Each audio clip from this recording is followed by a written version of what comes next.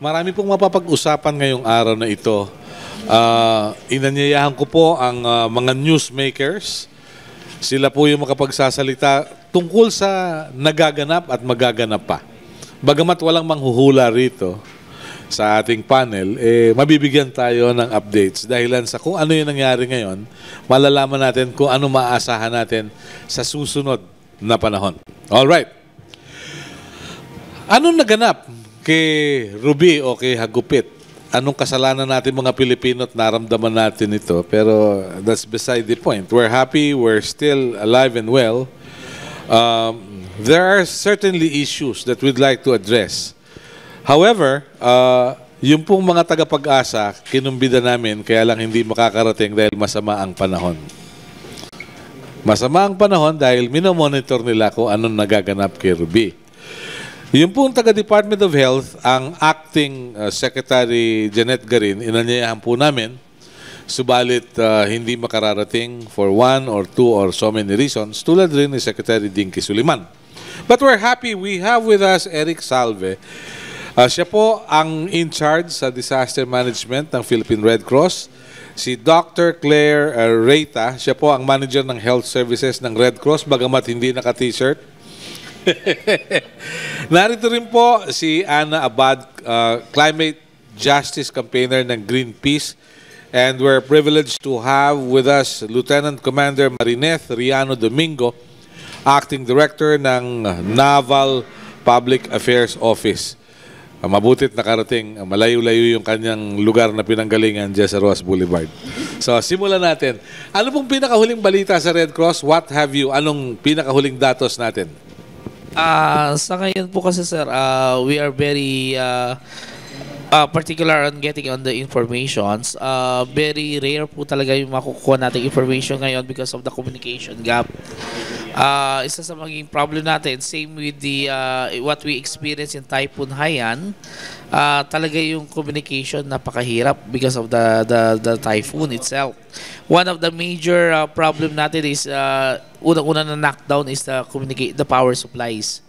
Power supply problema. Apo. Okay. Pag walang power, walang kuryente, walang communication. Although we have some communication ahead of time with we have Leyte and Masbate, Bicol region, and the rest of the country, they are reporting that they have the preemptive evacuation. They have a lot of now in the families that are in the evacuation centers and the weather conditions. One of our most concern right now is Samar, because until now we don't have communication with Eastern Samar, Northern Samar, and Western Samar. We have tried to penetrate Samar last night or yesterday. Unfortunately, our team was hauled because of the massive rainfall coming from the mountains na talagang hindi sila makapasok. So until now, they are on standby in Katbalogan and in Giwan or Balangiga to wait until such time na maklear yung road, not just because of the debris but the water itself na talagang tuloy-tuloy yung agos ng tubig from the mountain. Okay, sa ganitong pagkakataon, di ba meron kayong single sideband? Yes sir, we do have communication with a single sideband. That is the advantage what Red Cross have right now. At may satellite phones na rin kayo? We have satellite phone pero hindi po siya ganun gumagana. We still rely on the single sideband. Last night we able to communicate with single sideband na meron kami sa mga mobile, which our chairman had a talagang may command post siya, mobile, right? Opo, mobile po sila. Right now na ang team namin sa going to Northern Samar was in last communication namin this morning is still in Barangay Tulay, which is municipality of Santa Rita, and our team going to Eastern Samar Borongan is still in Balangiga. So hopefully they can pass this morning actually. Okay. Sa Philippine Navy po, Lieutenant Commander Domingo, ano pong pinakahuling impormasyon natanggap ninyo? So good morning nga po, good morning to everybody. So far naman po ngayon, we're still dependent po tayo sa mga reports din from the media pero do sa ating mga naval forces po as of now, they're still on standby to assist yung mga local government units natin as to whatever deployment na meron po na dapat po silang gawin. But as of now nga po, tuloy-tuloy po yung ating relief operations in as much as yun pa lang po yung binibigay din po sa atin na deployment order po. So as of now po ngayon, meron po tayo sa Cebu na ginagamit po natin yung LT-507 o BRP Benguet para po dito po dalhin po yung lahat na relief goods. And we have one in Palawan also. PS36 po natin, meron po tayo. And we have here in Cavite, LC551 o BRP Dagupan City. So all of these 3 vessels are being loaded with relief goods and ready for any deployment po kung saan po mas kailangan. At sa ngayon din po, may mga sa naval forces po natin, lalong-lalo na po sa Naval Forces Southern Luzon. This is the area na hawak po niya yung Bicol region, and yung Naval Forces Central naman po natin. They are conducting limited clearing operations kasi sabi nyo nga po ngayon, one of the challenges that we have here is yung para maging maganda po yung ating maging passable po yung lahat ng ating mga lines po ng road para po dito sa pagmapabilis po ng ating mga pagsuporta po sa mga Do you have sufficient personnel to do that? The EFP as a whole, we are covering all of the areas nationwide po. Mm-hmm. So, maybe hindi pa po natin kasi nakikita kung gaano kalupit po talaga yung mga naging damages nito, but then again, we're trying to cover as much as we can po all over the nation po. So lahat po yan naka-deploy naman po kami lahat, red alert po kami lahat ngayon. So we make sure, lalo na po sa Navy, all of the naval forces, lahat po ng tatamaan are well covered. Meron po silang surface assets. When we say surface assets, ito po yung mga barko po natin ready for deployment. Once lang po na-clear yung ating yung sa weather nga po natin, maging clear po siya for any mission. And of course, we have air assets too po. Once it's needed po na talagang i-deploy din po sila. Katulad ng binanggit nyo, mula Cebu, kung sakali na loaded na yung relief goods, how long will it take for your ship from Cebu to reach the areas like Borongan? So far po, hindi ko lang po masyadong sure kung how long will it take for them kasi nasa shelter area po sila. Yun ang problema, nasa shelter area. Nasa shelter area po sila ngayon kasi yun po kasi yung mas SOP po talaga natin based from sa ating doctrina is we have to shelter them first in order for them to respond later. Once needed naman po at saka once clear na rin po yung ating weather din po. So in so far naman po doon is mga siguro minimum po natin is half of the mga 5 to 10 hours po nandoon na rin naman po natin. Maliliit po natin na barko.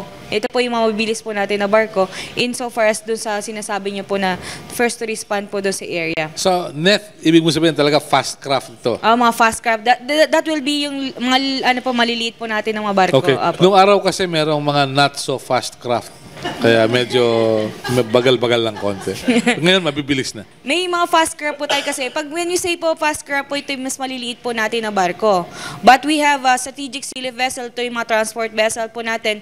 But yung mas malaki po to kesa po sa mga fast craft natin. So, considerably mas not so fast po talaga. Yun ang isang bagay siguro na sa susunod pag-aaralan natin kung ano pwedeng gawin. Hopefully po, with the modernization efforts of the AFP, we will be having a more modernized strategic sea lift vessel po in the near future that will really solve this problem of these not so fast vessels. Yeah, very well. Dr. Reyta, as a medical professional, normally pag may bagyong ganito kalakas kay Ruby, anong karaniwang sakit ng ating mga kababayan? Okay, for every disaster kasi, especially kung halimbawa ang disaster na dumating typhoon, we always check on the people who are first on the evacuation centers and the health needs. So, nandyan yung mga babies, nandyan yung adults, and not so young adults like yung may medyo mga senior citizen na, di ba? Don't look at me. I'm just asking. Okay, so first is we make sure na yung like yung temperature kasi sila yung mabilis na mawalan ng heat sa body. So we make sure meron kami ipo-provide na warm towel, especially for the babies, no, to prevent hypothermia. And then we address syempre kung kararating lang naman niya sa evacuation center, the cough and colds maybe is not because of being in the evacuation center, but we still have to address that. Kasi the first 3 days in the evacuation center, yun talaga yung makikita natin. Cough and colds, kasi mabilis siyang transmit to one person from the other person, and then fever, especially for the kids. So yan talaga yung unang ina-attend. And then kung merong existing flood around the area, we also attend to some issues of possible leptospirosis issues, and then some antifungal medications would be provided then. And then some attendance also dun sa mga small cuts and wounds. So nagbibigay rin kami yan. Kaya mga topical antibiotics, lagi siyang naka-prepare for that. Kaya ko na itanong yun, early reports yesterday mentioned of 2 individuals, a child and an elderly, who passed away because of hypothermia. I don't know whether alam ito ng rural health units, but Red Cross knows about this. Pero how far sa inyong karanasan, meron kayong datos na namamatay dahilan sa sobrang lamig? So far with the evacuation center, hindi siya masyado. Siguro kasi it just happened na today is December. Tapos ngayon nagkaroon ng sobrang lakas na ulan. So nabasa sila, nababad sila sa lamig. I guess siguro it's not common to have death caused by hypothermia in evacuation centers.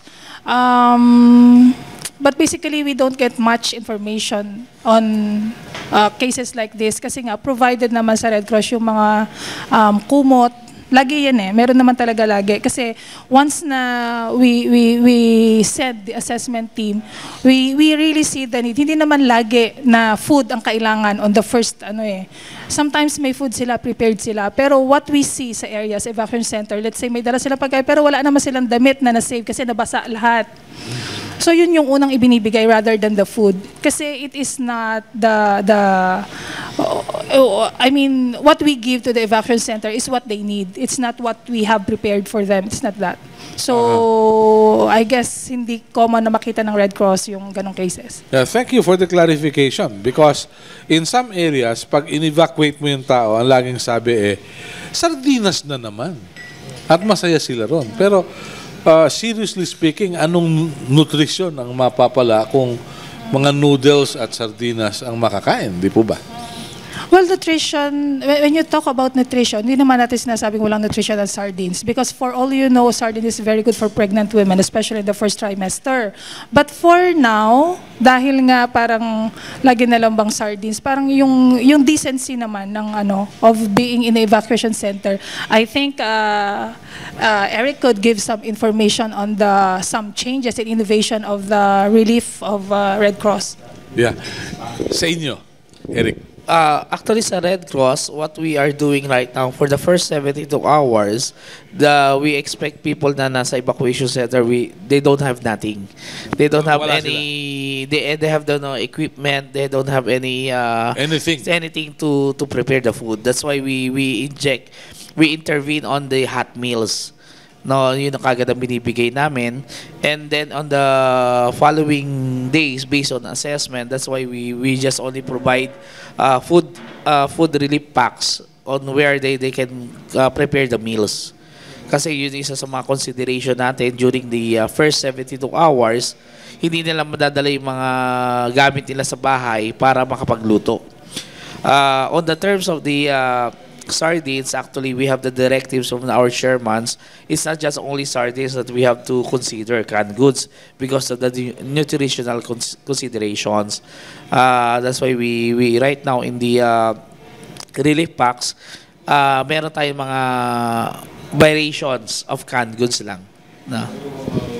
May variation ng canned goods? Yes, opo. Yung corned beef, meatloaf, pork and beans. Opo. But these canned goods also consider the practices religious, Of course. religion, ng mga ganun po factors. Okay. So may survey kayo kung ilan ang Muslim sa Borongan? Yes, sir. Opo, meron po. Mabuti kung ganun. Opo, mga ganun. Opo. Sa Philippine Navy, pag kayo po rumisponde sa pangangailangan ng mga mamamayan, anong pagkain ang inyong mga tauhan? Usually po kasi meron naman po sila doon na parang MRE natin na yung ready to eat na foods ng mga military. So it is composed of so many different foods inside the pack. So it's basically po ito yung talaga yung goods natin. So, Hindi makikikain sa barangay pagdating. hindi naman po, hindi po. So That's clear. Okay. Apo. Good. So basically po kasi pag when you say sa military po, if you're deployed, ina-assess mo po how many days will you be there. So definitely po you have the basic load. When you say basic load, that's gonna last you for the days, during the days po ng entire deployment mo po. And even when there will be insufficient supply of your food, there will always be yung parang ano po, re-responde po din sa inyo na parang papalitan po kayo, rigodon po. Okay. That's how we do it in the military para masustain yung operations natin. Without the food, without the logistics, the operation po natin, whatever we've been doing, hindi rin po buti din po sa mga tropa po natin na nakadeploy. So, Nef, without sounding nostalgic, pero wala tayong mga katulad ng Amerikano may Charlie rations, no? Wala. wala po. But we have our, yung MRE po natin na Filipino style. Okay. Okay. Dahil pag naubos kasi, merong papalit. Apo, Okay. meron. In some areas kasi, sabi nila, sa pulis nga ba yun? Pag naubos na yung supply, yung mag-waiting ang nagpo-provide. I don't know kung totoo yan. Actually po, with the Navy po, what we've been doing now po ngayon is yung, lalo na po sa deployment po natin with Typhoon Ruby po, with our lessons learned po, ang ginagawa po namin ngayon is complete pack na po yung parang ginagawa po natin na dinideploy na area.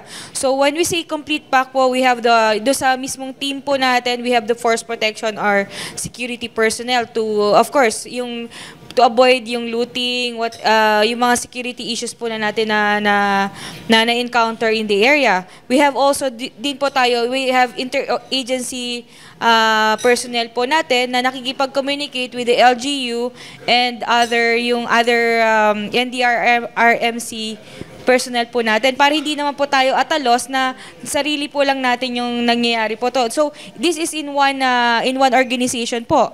And we also have this, sabi nga po ninyo, we have the communication aspect na challenges. So we have the communications, electronic and information system na para may comms band po tayo naka-deploy din para hindi naman po yung nadi-deploy po natin, nawawala po sila sa ating area din po. Okay. Hindi tayo nakapag-communicate. So that's 3, and then we have engineering po, engineering capability po. So if they needed to have yung parang support for engineering infrastructure,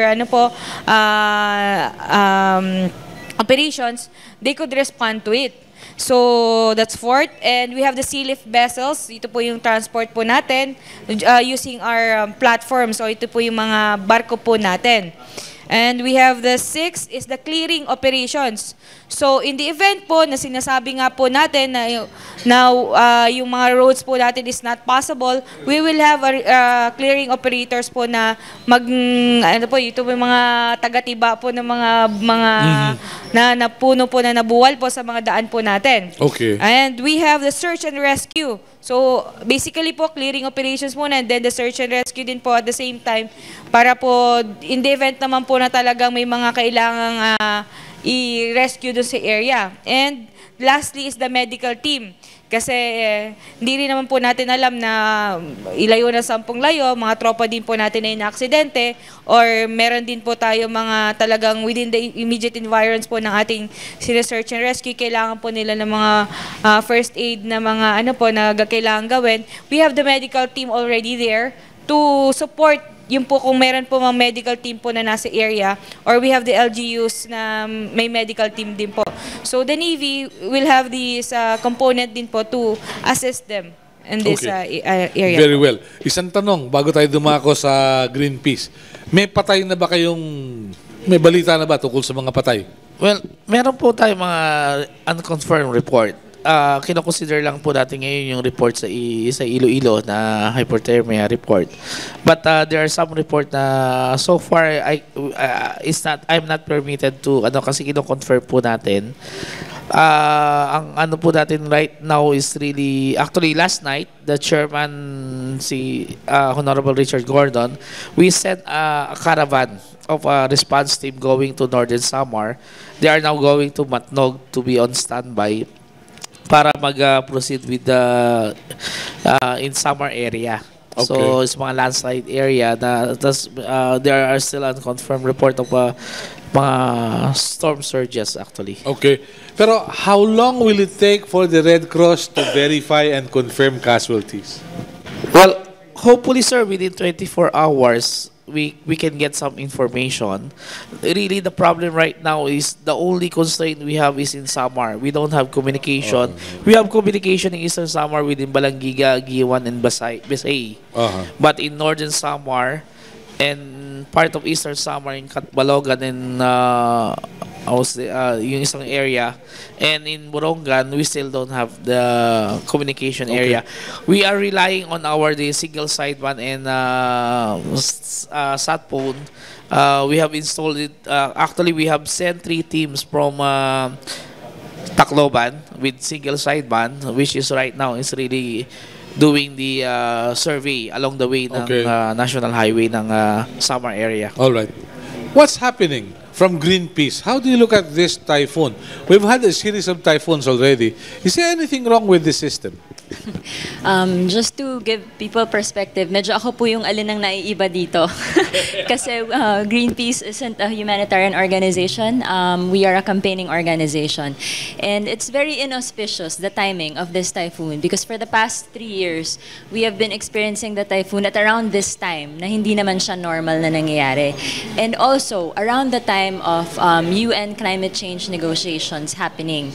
So the first was nung Typhoon Pablo in 2012, that was in Doha, and then 2013 in Warsaw, and then again this year. So the timing is inauspicious. It's as though Mother Nature is saying that, you know, we do not negotiate. And the UN has also ranked the Philippines as a third most vulnerable country to climate change impacts. That, together with other global climate change indices, saying that the Philippines consistently tops this. And that's the reason why I think the Philippines has a strong voice in terms of demanding the big polluters, together with their respective governments, to reduce their carbon dioxide emissions. Kasi yun po naman talaga yung ginagawa ng Greenpeace, to reduce their carbon dioxide emissions, because we need to stop this from running towards further climate crisis. So yun po ang aming campaign in a gist sa Greenpeace. And we are also calling on, we all commend the government and other humanitarian organizations, because as you can see, the preparations that were done were really well planned. Unfortunately, hindi lang siya nare-reflect with the decision makers and other industries like oil, coal, and gas companies na alam na nga natin, science has already said, they are the ones responsible for anthropogenic climate change, and yet we still continue to contribute further to the climate crisis. Mamaya ng konti, we'll go deeper into that. We'd like to open the floor to our friends from the media. Please feel free to ask questions. Please identify yourself and the entity you come from para maliwanag ang ating talakayan. Simon, will you begin? Yes, please. A lot of questions from Simon. It's a long list. For Commander Domingo, can you say, and maybe you said it earlier, but I didn't catch it, where are the clearing operations happening, and is there any search and rescue going on? So we're getting into particulars, right? Yeah. Yes. Insofar as the Navy is concerned, I can only talk for the Navy, but not for the Armed Forces of the Philippines. But as for the Navy, we are now having a clearing operations on the Naval Forces Central in Cebu area, and then we have one in Naval Forces Southern Luzon, which is the Bicol area. Okay. So, yun pa lang po yung naririnig po natin na nagkakaroon sila ng clearing operations. As to the specifics on where they are deployed for operational security concerns, hindi po natin masabi where they are. But then again, ano na po sila, naka-deploy na po tayo. Those teams are now working with the local government units kasi we cannot do it alone. We're not Superman actually. So this is in coordination with the local government units. Can you, follow-up question, can you say the number of Navy personnel, Army, and Air Force? I mean, what percentage is the Navy of the military team that's out there? Okay. Actually, nakikita ninyo, malaki na yung ginagampanan na responsibilidad din ng Navy with this HIDR operations, or humanitarian assistance and disaster relief operations. But to the whole AFP, ang Navy po ay 25% lang po ng kanyang population. So, you can only just imagine that another 25% is for the Air Force and another 50% is from the Army. So, we're doing what we can. We're doing the best we can para po masuportahan yung buong sambayanan po natin. So, sabi nga po natin, hindi po natutulog yung EFP. Red alert po kami and lahat po ng ito deployable po upon signal from the local government units at saka yung mga NDRRMC po natin. Can you explain to me, and I've always wondered about this, with climate change being the main culprit, it's coming out that a lot of people are saying it's the main culprit. If these big polluters, if the countries, the developed countries will, get them to stop and stop with the carbon trading and all of those loopholes where they can keep emitting, how much of an impact would that make? I mean, would we see the effects of it in the next year or two? Isn't it a while yet before these changes would even have an effect? Definitely. It won't happen overnight because we have to make sure that we don't go over 2 degrees. But this contribution, if they reduce their carbon dioxide emissions, that would have significant effect in the reduction of the 2 degrees Celsius. But the effect won't be immediate. But because the carbon dioxide emissions that are still in the atmosphere, that's since the Industrial Revolution, that's since 1854 or 1700. So it's still there. The main point here is we cannot add any more to it because we are going to experience more and more of this. In the Philippines, while we cannot say we have more typhoons, but what science is saying, the typhoons are becoming more fierce and stronger. And that's what we don't want. We don't want this to be the new normal for the Philippines. Thank you. All right. Questions from the floor? From the media? Yes, Sol.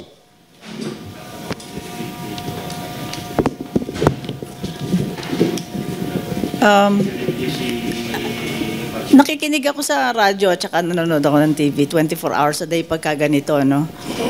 Ang pinagtataka ko, alam naman na ng mga tao kung anong mangyayari pag may bagyo. Bakit ngayon ang problema? Kasi pag naputol yung power, walang communication. Tapos nadinig ko rin dun sa TV tsaka sa radyo na yung sat phone namin every 2 hours lang kung gamitin kasi nagsisave kami sa power kasi walang kuryente. Ang mumura na ng generator 4,000, 500 watts. Bakit wala silang ganun? Taon-taon na lang ganyan. Kala ko ba preparedness. Okay. So, would you care to respond to that? Ayan, maganda yung observation at experience eh. So, paano yun? Bakit walang komunikasyon? Siguro si Linggoy Alcuaz can have an explanation later. Later na Linggoy. Okay. So, wala bang alternate? Wala bang baong baterya? Sa Navy po ba, in touch kayo? Please. I can only speak for the Navy as right now po. Sa Navy po, we have generators in our different naval forces po. Lahat po ng ating mga naval forces are equipped with a secondary source of itong kuryente po natin para po mabigyan sila ng power. And as to the Philippine Navy vessels, may sarili pong silang power source. So definitely po, kaya nga po during the Typhoon Haiyan or the Typhoon Yolanda, the first na nakapag-set up po ng communications natin po doon sa Tacloban in Leyte is a naval ship po. This is a BRP Dagupan CTLC 551. Doon po sila nagkumuha ng power source, doon po sila nakapag-set up po ng communications ban. But as to the other entities po, I could not speak for them po. Ang nadinig ko kasi walang power source, yung mga LGU, tsaka yung mga other groups na nakikipag-coordinate sa headquarters dito sa AFP. Na basta yung mga official din sila, different branches. Nagtataka ako kasi sa training ko, I'm a foreign correspondent. Pagbiyahe namin, bit-bit namin lahat. Pagdating nga namin doon sa Tacloban last year, nadat na namin doon, I will not name who. Wala man lang dalang sat phone. Andun nga sila, katawan lang nila, bit-bit nila. Aanin mo yun. You know, pagmamalaki na, we were prepositioned before the typhoon came. With what? Who needs their bodies? Okay. Are you referring to... I'm not naming. Okay. All right. Sa Red Cross. Well, as a Red Cross, I'm speaking on the behalf of the Red Cross. Actually, this is a lesson learned also we had in Typhoon Haiyan, no? So that's why after Typhoon Haiyan, we had a lot of generators. Right now, I could assure you na meron kami mga generators sa mga chapters natin purposely to support our operation on the chapters, especially the blood bank, sa mga services namin, meron po yan, and sat phone. But of course, isa sa mga problem natin, they always say, actually, we really advocate, actually, part of the preparedness is yung, so how do you will really re-establish basic lifelines during disaster? Yan po yung yan yung actually isa sa mga basic assessment namin when there is a disaster, is really to determine what basic lifeline is really damaged or affected. Okay. Doc, yung katulad nito, lifeline, pinag-uusapan natin, communication, yung bang mga dugo na nakastock sa inyong blood banks, are they safe? Well, I would say yes. Because hindi naman namin siya ilalabas kung hindi. So all blood banks have been checked and periodically audited by the Quality Assurance Office within the Department of Dr. Nalupta, who is the Director of the Blood Services for the Philippine Red Cross. Yung pinaglalagyan nila, hindi kaya mababawasan ng temperatura kung walang kuryente? As what Eric have said, that was already planned. Kasi within the checklist na pinoprovide ng Department of Health, you cannot provide, any institution cannot provide a blood bank if one of the equipment requirement is not there. And the generator is one of the mandatory equipments to be in the blood bank. So no license will be issued if one of the equipments listed would not be there. It's an all or nothing transaction. Okay. Pahabol na tanong, meron bang nakastock na gamot ang Red Cross sa mga lugar na dinaanan ng bagyo? Yes, yung nasabi kanina na prepositioning of medicines, ginagawa yun sa warehouses. But dun lang sa mga chapters mismo, regular na merong gamot doon. So the warehouses around the countries have been prepositioned with a lot of stocks of medicine. And even if meron na doon, actually one of the plans Eric made is to send off some more because we feel the need na talagang meron. And actually we already have this initial plan on sending the field hospital again, which was used during the Typhoon Haiyan. Okay. Eric, kung hindi classified, magkanong halaga ng gamot ang naka-preposition? Actually, I cannot determine magkano yung gamot niya ngayon. But what we have is actually from the movement, we really, from the, before the typhoon comes in, and Meron na. Meron na. And Okay. right now, we are still sending additional. How soon do you send medicines to have it prepositioned? We have actually, aside from the chapters that we have already prepositioned, we already also have in the regional warehouses.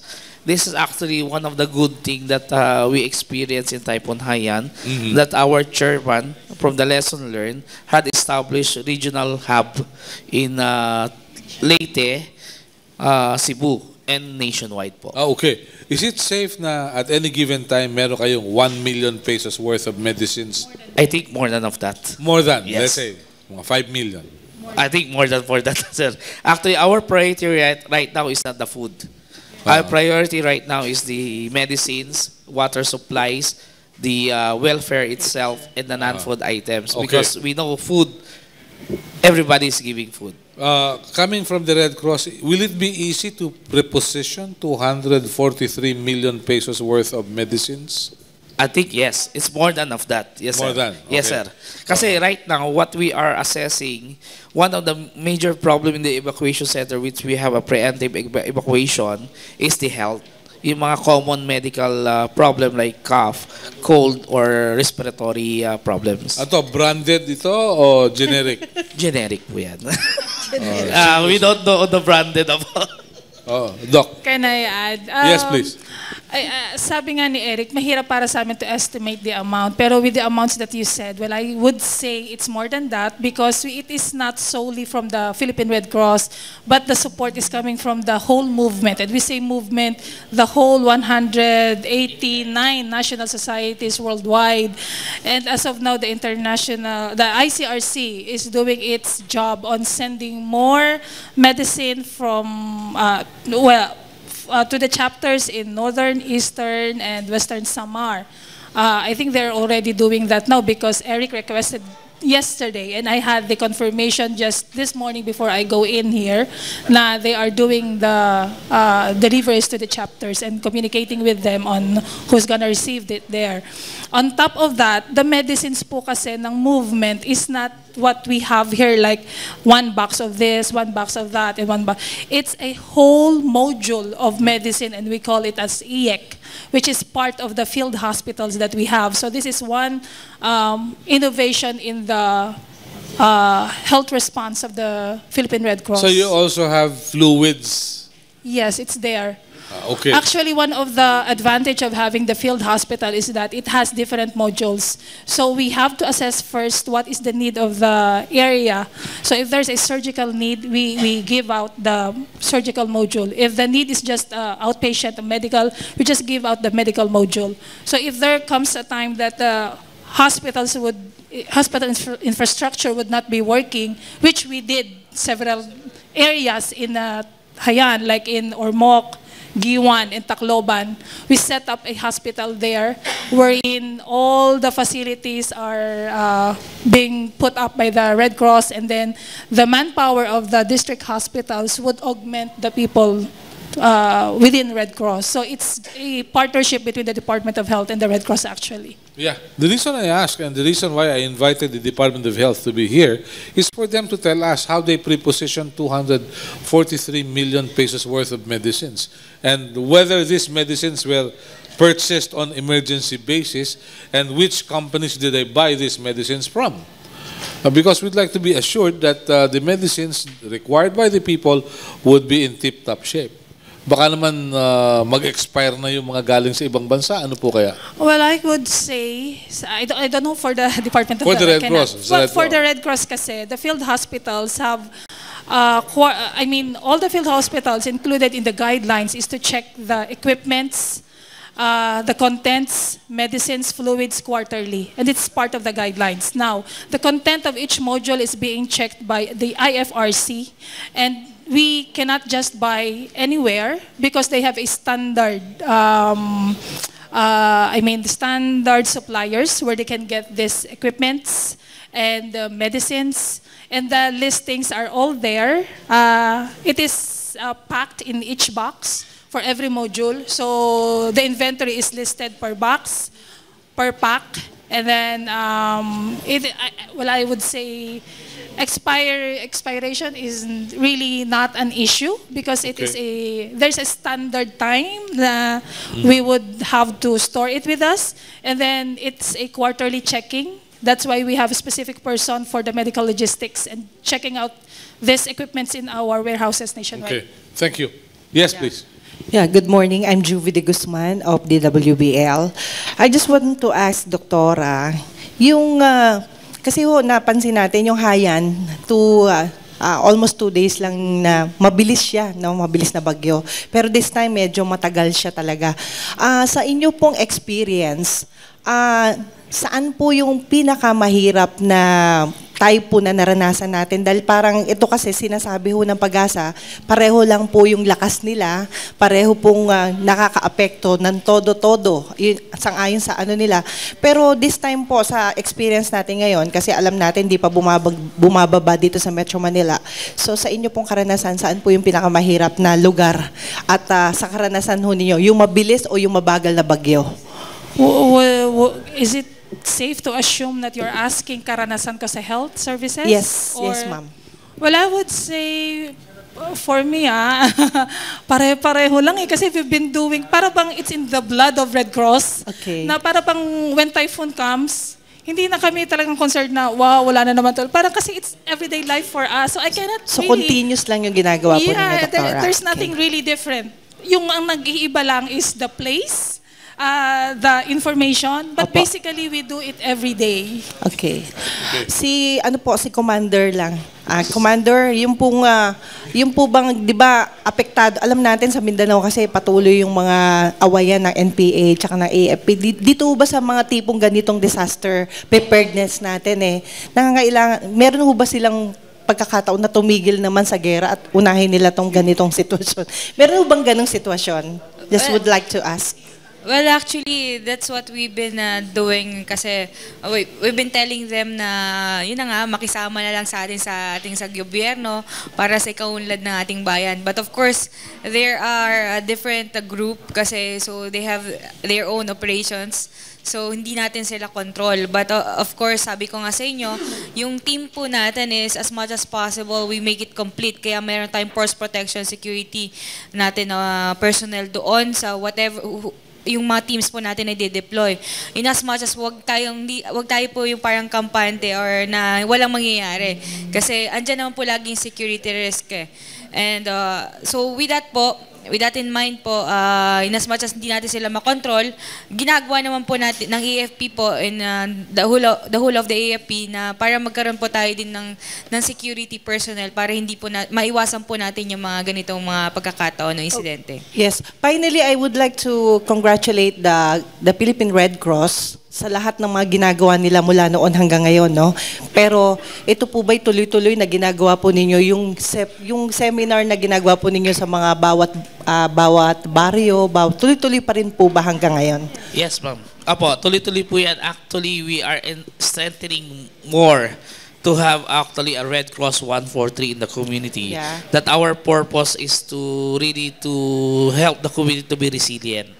This is actually the dream of the Red Cross, that in each of the family we have trained first aider, we have trained Red Cross that really know how to predict, prepare, plan, and practice a disaster. Hanggang saan nakarating yung inyong programa to identify potential blood donors? Well, actually, ito yung pinaka-strength ng Red Cross The volunteer itself in the community who really give us all the informations and who also help Saka us yung, donors. blood donor. Kasi ito yung pinaka natin na it's not na sasabihin mo na punta kayo dito, donate blood. It's themselves who really go to the Red Cross and donate blood. Okay. Maliwanag yan. Alam natin kung sino at kung kailan at kung saan. Yes. Yes, please. Ayan. Hello. Ayan. Robina Asido po, Daily Manila Shimbun, Japanese newspaper. Una kay Ma'am Net. Ma'am Net, pakiclarify lang yung na-mention mo kanina na 3 barko, Cavite, Palawan, and Cebu. Kaya hanggang kailan matatapos po yung paglo-load ng mga relief goods dito? At saka kailan natin ina-expect na aalis ito going to those areas na pupuntahan nila? So what I've been saying is that we are in close connection, with close coordination with the local government unit. So hindi namin alam kung kailan sila matatapos yung relief goods. As long as marami pong dumarating, marami pong nagbibigay ng relief goods, i-imbak lang po natin yan sa barko, ready to be deployed to wherever it is needed.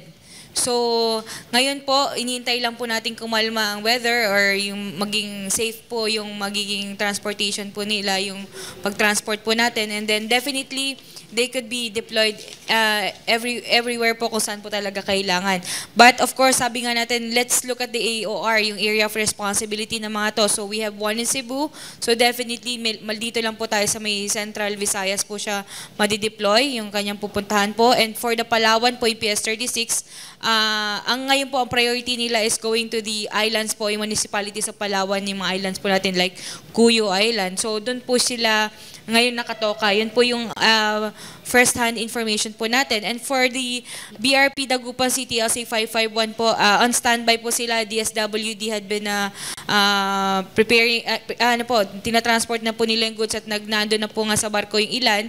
But ngayon po, open pa rin po yung ibang space po doon for more relief goods para po padala po natin kung saan naman po sasabihin po ng DSWD sa atin na dadalhin po yun. Ma'am, wala pong barko na nakalaan for Eastern Visayas? There are actually 10 floating assets na deployed in the Naval Forces Central Area. This is for the whole Visayas region. Aside pa doon sa Palawan to, may iba pa rin tayo sa Palawan, we have 10 more doon sa area.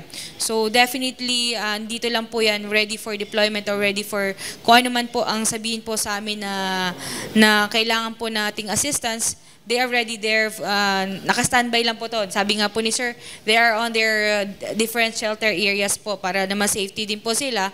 But once na nabigyan po tayo ng, na-cleared na po tayo for transport po natin or meron po tayong mission, deployed mission po natin, we're ready to depart anytime. Thank you, ma'am. Tapos sa Red Cross, ma'am, do we know kung mga ilang doctors po yung dineploy doon sa mga affected areas? Kung meron pong galing sa headquarters. Are you asking kung ilan yung dinedeploy namin na doctors? Opo, opo. Okay. As of now, we are deploying not the doctors, but the nurses in the evacuation center. We still do not see the need to deploy the doctors because our nurses are well trained. If ang case lang naman is just simple acute respiratory infections, it's just that they have to be equipped with what is necessary to attend to symptoms that they have. But for the doctors, we are going to send them when we deploy the field hospitals. And we are now getting the information out to our doctor volunteers that in a matter of about 2 to 3 days, they're going to be deployed. So as of now, I cannot tell you how many doctors will be there. How about nurses, ma'am? Mga more or less, ilan po yung... Nurses, just the same. We have nurses all over the country within the chapter, so it's not a problem with the Red Cross on Do you have any mobilizing idea the as to nurses. how many they are? Yeah. Okay, When when we operate a field hospital, we get as much as 60 nurses because they have to rotate on a 24 hours basis. And for the doctors, we have as much as 15 to 20, depending on the module that is sent. Kasi nga, sabi ko kanina, merong maternal and child lang, merong kasamang surgical, merong medical lang naman. But it is still... would be very dependent on the assessment that we are doing for today and the next 2 days. Thank you, ma'am. Thank you. All right. Yes, madam. Magandang umaga po sa inyo lahat. Belen Atendido from DWBL. Meron lang po akong katanungan para po sa inyo na ang nangyayari pong bagyo na ito, ang halos lahat po ay nakatuon sa Kabisayaan sapagkat doon po siya nanalasa. Pero meron pong kung sakali po at hindi magbabago yung bagyo na to at ito'y malakas, ang kakambal po nito ay hangin at tubig. At kung magpapatuloy, tutuloy na Luzon at Kamaynilaan, gaano po kayo kahanda, lalo na po yung armed forces? Kayo po ba ay nakahanda sa Luzon sa biglaan na baka bigla po doon tumuloy kung hindi po magbabago ang ihip ng hangin? Kaya po nang sabi namin, lahat naman po kasi all over the nation po, nakadeploy po ang Armed Forces of the Philippines. So, we make sure na covered po tayo lahat. In as much as kahit na po dito sa Naval Forces sa Northern Luzon. When we say Northern Luzon, it is within the La Union area, yung mga Baguio po. Meron na po tayo nakadeploy diyan. Kahit po sabihin po natin na wala pong signal ng storm po dito sa areas na to. So, definitely po, all over the country, deployed po tayo, ready to respond to any incident po. Maraming salamat po sapagkat hindi po tayo dapat talaga makomportable o ika nga kailangan palagi natin pong paghandaan at maraming salamat po. Okay. Siguro papasok dito yung motto ni Binay. Be prepared. Boy Scout. Okay. Boy Scout yun. Tess Ramiro po ng Catholic Media Network. And the question is addressed to Ms. Abad kasi sa Greenpeace. So far, you've heard from agencies, government entities, reacting or prepositioning for whatever disaster or risks management. From the point of view of Greenpeace, is this enough? It's commendable, the effort that we are doing. And again, you have to also recognize the Filipinos that are very resilient in times of this crisis. Pero what we are calling for, that adaptation is not enough because we can only adapt so much. And if we already know that typhoons are becoming stronger and more fierce, no amount of adaptation will be enough for our survival and the planet. So we need to make sure that globally, mitigation efforts are also being addressed because this is not just a problem of the Philippines, it's also a problem of other small state islands and other developing countries that are going underwater.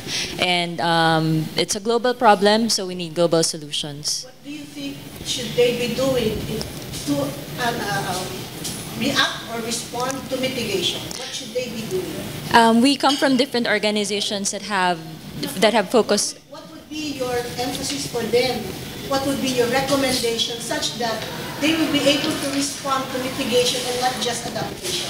I think if we work together, because we are also focusing on mitigation, kasi ayaw naman natin tanggalin naman yung focus nila, which they are very good at, humanitarian efforts. But if organizations can work together to ensure that both adaptation and mitigation efforts are being addressed, that would be a more promising effort in the future. Yes. As far as words are concerned, yes. Exactly how do you want them to respond to mitigation? That's from their point of view of Greenpeace. Kasi yung ginagawa niya very concrete in terms of adaptation. Well, what do you expect of them in terms of mitigation since you're espousing that very much? I would not like to answer for their organizations. I think I just respond for our organization. A recommendation lang.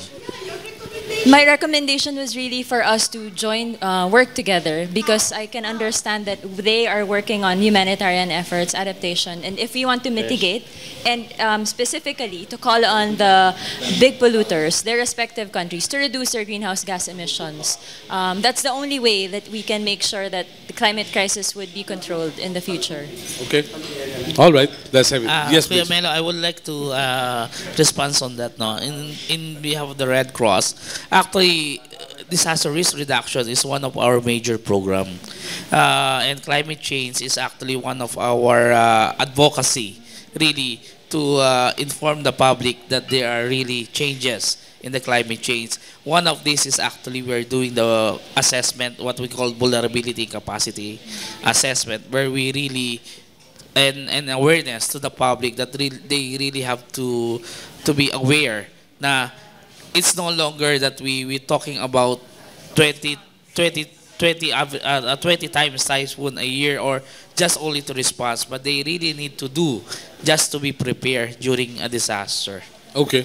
Yes, please. Ma'am, to just add up to your question, sa totoo lang, ma'am, you could see right now this is our focus, but actually, ma'am, we've been doing it every day, ma'am. Hindi lang namin po kalaban yung mga, kung sino pa po yung mga lawless elements natin, but of course, we are also countering climate change. As you all know, ma'am, the Armed Forces of the Philippines as a whole, we've been in close coordination nga with the local government units and other NGOs in order to have these projects na that will alleviate yung po yung condition po ng ating ang ating Mother Earth. Actually, we've been having this lagi po natin nakikita dyan sa May Ross Boulevard yung cleaning po natin diyan. We have been doing the tree planting all throughout the year, all throughout the the season po, lagi po natin ginagawa to in all of our naval forces. So during peacetime po to, ito po naman yung talagang ginagawa na po natin every now and then. It's not just because sinasabi nga po natin may problema tayo, but ngayon nga po mas naging intense. Actually, ngayon po, part of our training education program po in the Armed Forces of the Philippines is letting the people know about this climate change and how we could be of help to the whole of the Filipino people in addressing this challenge po ng ating mga Pilipino po. Okay, well said. Questions from the floor? Jerry Kibilan po, freelance. Magandang umaga po sa inyo lahat. Kanina, bago nag-umpisa ang forum, pinakita ko yung picture ko, humahawak ng placard na no fracking in last September 7 in Central Park West, New York. Ngayon po, ang climate change ang concern sa atin because we are a socio-economic political animal. This may be a left hook na ito ibabato ko sa inyo. Kung sino makasagot, I would appreciate it. Kung hindi, just say so directly. Okay. The economic impact to every person in this earth. Ano ang impact for every change, 1% change of temperature rise, for instance? Miss Ana, can you answer that, please? Okay. Baka pati kalabaw, madamay dyan. Oh, ba? Lahat. Baka... kaya nga. Mitigation. Okay. It's a continuation of mitigation, sabi ni Tess. Yeah. Yung figure po for every person, I do not have the answer to that. Pero what I can say, which is also has been said by the government, for every typhoon, it eats up about 2% of our GDP. But then, of course, that's just framing it from the GDP perspective. We know that impacts of climate change is way beyond that. Okay. But it's very, very huge. I understand that. That's why I'm very glad that I'm always here in spite of other forums that I should attend because of the fact that tapatan po ito. 5.3% growth natin last quarter. Tapos sasabihin ng mga economic advisors na in-email ko nga kay Purisima, kay Archie Balisacan is 7 to 8% by 2015. Can you believe that? Sinasabi naman ni Jokno, they should input typhoons, calamities in their forecast, which they don't. Binubula tayo Dito nagtatapatan. Kaya po ang tinatanong ko yung tapat na sagot dito sa mga Pakisarado lang ng pinto, maingay mga bata. Pakisuyo lang. May nag-birthday. Kanina pa nagkakantahan pare ko. Sige, hindi bale. Kung sino po makakasagot ng tapat. Dahil iba itong yung kapihan na to. I can tell you that. Bahala na si Ana dyan. O sige. Upo na po ako. Sige, go ahead. Will you? Hindi ko po alam kung magkano po yung per person na economic impact yung tanong because this is not this is probably something that also needs input from the government. We don't have that figure. At the moment. And we would probably need to consult an economist. Okay. Don't worry, Jerry. Doon sa prospects natin, yung first edition for January, we'll talk about it. We have some economists joining us, okay? Hindi. Pero kukunin natin yung mga dati. Okay? Linggoy, may tanong ka. Go ahead. Mamaya, ikaw tatanungin ko Dati ka sa NTC. Communication. Marami, mahaba, Personal ba yung tanong mo? Hindi po tanong ito. Ito ay sagot doon sa tanong mo. Sige nga. Yun ang maganda Okay. Hindi pa tinatanong, may sagot na Okay. Ang problema, yung nauubusan ng power.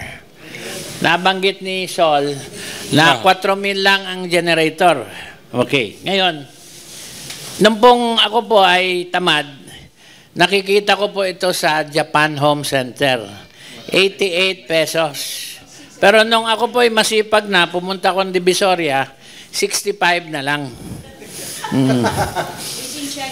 Ito po ang unang binili kong murang, by the way, ang importante dito, rechargeable po ito. Okay. Pag bumili kayong bateryang rechargeable, more than 100 pesos. Whether A, B, C, D, AA, AAA. Ito po, 88 pesos. Meron ng baterya. Ito po, binili ko 4 years ago. Nasira after 4 years. Yung hindi ko ginamit, nasira after 3 years. Pero yung regularly ginagamit, tumagal ng 4 years. Okay. Mga 300 na itong pinangre-regalo ko pag Christmas. Hindi na yung queso di bola sa Katanduay. Hindi na. Hindi na po. Hindi na, okay. Ha? Hindi, sira na ito. Okay. All right. Ngayon, ganito po. Ito po ay rechargeable. Kung walang kuryente, paano kayo magre-recharge? Okay. Instead of 50 to 100 pesos, 120 to 150 plus light na merong solar. Okay? Meron naman plus light na yung ginaganon. Tapos, meron pong lantern na maraming alambre. Yung po pang-charge ng cellphone. From 400 to 600 pesos. Okay. Tapos, okay. Tapos, merong radyo. Kompleto tayo pag disaster mode. Okay. Ito hindi, pero merong radyo na may solar panel. Okay? Okay. Yun lang yung akin na overcharge, kaya nasira. Okay. Ang itong mga Chinese products, naglolo ko. Biglang nagbabago ng stasyon. Nagtataka kayo, bakit yung dating Tagalog naging English? Kasi 'di ba yung DCRJ English? Naging English. So you just have to be patient. But for the price of 300 pesos to 800 pesos, magtiyaga na kayo. Okay. Ngayon, ang problema natin sa kuminsan, gusto natin yung mahal. Pag gusto natin yung mahal, mas malaki yung budget. Pag mas malaki yung budget, eventually, pag-aawayan ng supplier, tapos, pag may natalo, magre-reklamo. Okay. Finally, may demanda. May demanda, kaya hindi tayo makakilos. Okay. Pero kung tayo simple and common sense, marami tayong, alam nyo, hindi lang ang technology, pero ang China, marami nabigay sa atin na babayaran natin, pero mura. Okay. Thank you. Thank you, Linggoy. Madagdagan ko lang po yung kwento tungkol sa solar. Kasi nung nag-participate po kami dun sa Climate Walk, yung 40-day na 1,000 kilometer stretch, ang daladala po namin dun solar suitcase. Kasi there were areas na walang kuryente, walang signal, pero na-charge ng team yung cellphone nila using the solar suitcase. And in fact, sa isang stops na mga yun, may isang bata na ina-asthma and walang kuryente dun sa lugar nila. Hindi nila ma-nebulize kasi walang kuryente. Pero chinarge na using the solar suitcase. And napagana naman yung nebulizer para dun sa bata. So, I agree completely in times of crisis. And even dun sa tent city, sa D1, you will see a lot of solar kits kung saan na-charge ng yung mga cellphone nila doon. So that's very useful, especially for rapid response. In times of crisis, lalabas. Yes, actually, I agree on that. Right now, actually, the greatest change ngayon, I could say siguro, comparatively 10 years before. And right now, Filipino people are very resilient, much more. Kasi because of Typhoon Haiyan, they really realize the importance of preparedness na kagaya ngayon, they have very,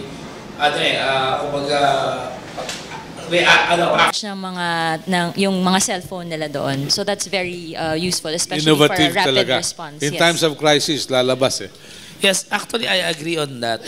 Right now, actually, the greatest change ngayon, I could say siguro comparatively 10 years before. And right now, Filipino people are very resilient, much more. Kasi because of Typhoon Haiyan, they really realize the importance of preparedness na kagaya ngayon, they have very, proactive in terms of pre-evacuations na ginagawa ng local government unit natin, and they really already know how to prepare family preparedness kit. Kasi kung before we are talking about first aid kit, hindi nila pinapansin eh.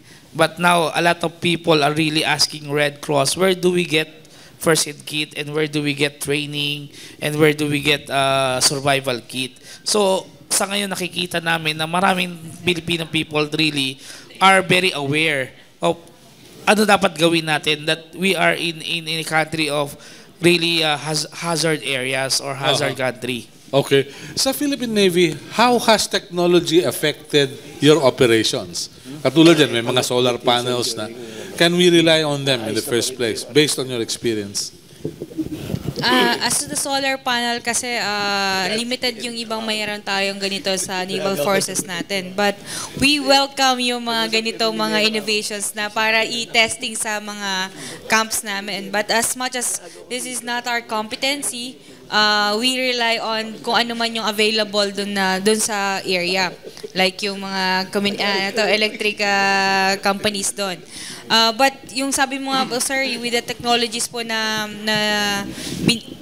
emerging ngayon, it's really helpful kasi it enhances our capability as a force provider po na ginagawa to. Even yung mga technologies natin as to the communications, engineering, clearing, etc. Lahat po ito nakakatulong sa amin. But dun sa iba naman po na medyo high-end na, yung mga, like for example, mga solar panels, open naman po ang Armed Forces of the Philippines for you to bring that technology to our camps para but may gumagamit na rin po ng ganito na napaka very helpful po. Lalo na doon sa mga far-flung areas natin na hindi abot ng mga electric companies. They are relying on these technologies. Tulad ng Kalayaan Island Group. Yes. At Scarborough Shoal. Yes. Okay. The BRP Sierra Madre LT-57, they are using the solar panels to para magkaroon po ng power po sila for their satellite phones, communications, and all others na kailangan po ng power. Okay, thank you. Yes, please. Ano na ako kay Linggoy. Just for your information, Linggoy, meron na ngayong flashlight powered by hand. Okay. Yung heat ng hand. Thank you, thank you. Medyo ito, seryoso po to. Sir, sa Red Cross, nung nakaraang yung Yolanda, nagkaroon ng problema doon sa local. May mga local politician na gustong umepal, kumbaga. Okay na ba ngayon yun? Wala nang ganong eksena ngayong nangyayari? I cannot say wala no, but we are really on our 7 fundamental principles of the Red Cross that we work independently but in accordance on our Republic Act 172 as an auxiliary to the government. We maintain our neutrality in terms of providing humanitarian services to the public. As much as possible, we appeal to the most of the people, politicians, and the community itself that what we do is more on the humanitarian services. Okay. So walang politika? Wala pong politika, sir. Okay. Wala. Lessons learned mula kay Ruby. Doon tayo.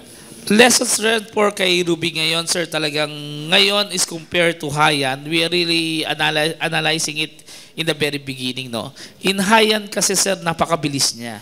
So we able to respond within 48 hours after the typhoon.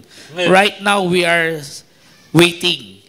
We're still waiting that we can really know what is the real pictures. Because like for example, in Samar, this is which I'm still telling kahit kanina, hindi namin ma-penetrate or hindi malaman what is ongoing because still continuous yung heavy rains and or I could say heavy intense rain and strong winds, and that is also what we are forecasting or predicting a scenario to happen in Romblon, Marinduque, which is the islands na talagang medyo mahihirapan talaga tayo to really to access. Okay.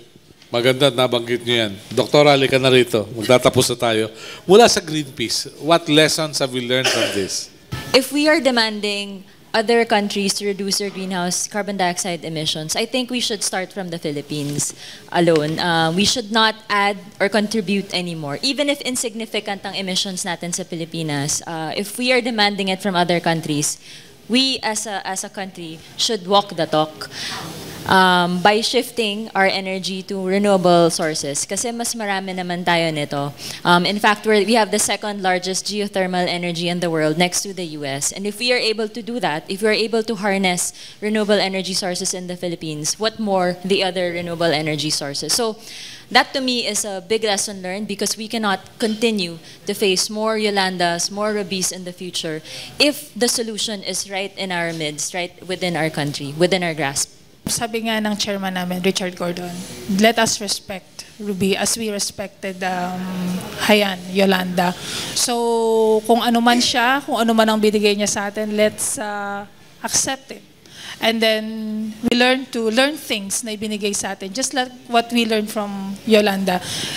Kasi if we do that, we learn how to improve ourselves, we learn how to innovate, and then we will be better come days of the next event. Sana Okay. wala na. Okay. Yung preparedness sa mga gamot at iba pa. Okay, for the preparedness of everything, sa health, for Red Cross, I guess we don't have much to prepare during disaster because it's a program, regular program of the health services. We have disaster nursing, we have Watson training, we have hygiene promotion. We have it on a regular basis. So basically, it's just a matter of concentrating on areas of disaster, but the activities is just the same. Actually, what we've been doing right now is based from the lessons learned that we had during the Typhoon Yolanda. So sabi ko nga po, right now po, nakikita po namin mga lessons learned with Typhoon Ruby is that yung whatever lessons learned na meron tayo last time, as much as possible, hindi na natin dapat gawin ngayon. As early as now, planning and preparation is really the key to really to be really capable enough na para makatulong tayo sa ating mga kapwa Pilipino for this incident. So ngayon nga po yun ang nakikita po namin na one of the lessons learned, and of course yung whole of the nation's approach natin na hindi po tayo kanya-kanya. Dapat meron isa talaga na right now po mas tayo ngayon mas organized tayo. Mas organized yung nangyayari po sa atin ngayon. So, we're taking orders from the local government units, or we're looking into the possibilities on how we could be more of assistance to them. And of course, holistic ngayon po yung pagbanat po natin dito sa Typhoon Ruby. Yung hindi po yung parang, okay, ito clearing operations lang, ito dito lang sa search and rescue. More of holistic siya, looking at all the possibilities na kung ano man may encounter natin na challenges doon. Hindi lang po siya parang, ito magpadala tayo ng teams. What are those teams for? So hindi nila alam, kanya-kanya. So mas maganda po, ito na ngayon nakikita po natin yung mga naging gaps natin before. So we as much as possible we try to address it, especially with this ngayon po na meron tayong Typhoon Ruby. And of course, I would like to also thank din po yung mga stakeholders namin. Kasi in the Navy, meron po tayong Naval Reserve Units. And these civilian entities are very, very helpful. Kasi kanina po, I've been mentioning yung mga naval assets natin at saka yung mga air assets natin na ready to be deployed. And these Naval Reserve Units natin is mas madami pa po yung kanilang kinocommit ngayon na mga floating assets nila. Even yung mga fish carriers and catchers are ready to be deployed of assistance dito once they are tapped. And meron nga po tayong 5 shipping lines ngayon na rin po, naka-standby din, and we have 7 reserve units na ito po yung may mga amphibious vessels po natin na ready to respond at any one time po na sabihin sa kanila na we need assistance from the Navy on our end po na mas kailangan pa po natin i-project yung ating pagtulong. So they are ready po. What I can really say about the lesson learned dito is information management. Because in Ruby, compared to Hayan, we able to relate to the public the proper information.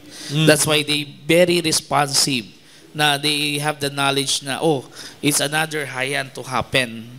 So kaya merong storm surge, people are became aware.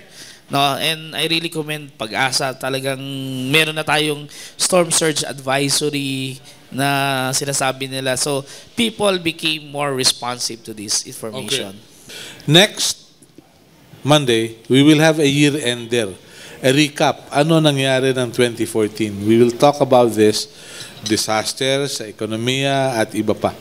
So I'd like to thank our members of the panel who took time out and our colleagues from the media. Pwede niyo pong maambus itong mga panauhin namin. At ang advice lang sa mga taga-media, yung pong balita ang balita, hindi po yung tagapagbalita ang balita. Okay?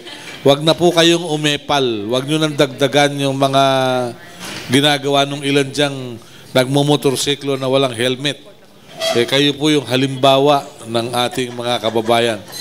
Ito po si Melo Acuña sa Tapatan sa Aristocrat. Nagpapasalamat sa inyong pakikiisa. Salamat po.